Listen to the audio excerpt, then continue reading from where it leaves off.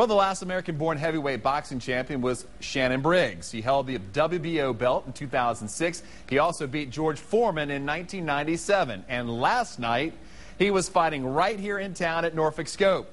The ICB Knockout Series put on this event. Briggs is 38 years old, born in Brooklyn. Last night's bout, part of his quest to reclaim the heavyweight title. Briggs entering the bout with a 50-5 record, including 46 knockouts. He was facing Rob Callaway, a fighter with 70 wins of his own. But from the opening bell, you could tell this was a mismatch. Within the first few seconds of the match, Briggs was already tossing Callaway to the canvas. At this point, you were just wondering how quickly this would be over. Briggs went on to knock Callaway down 2 more times, scoring a technical knockout in just 98 seconds.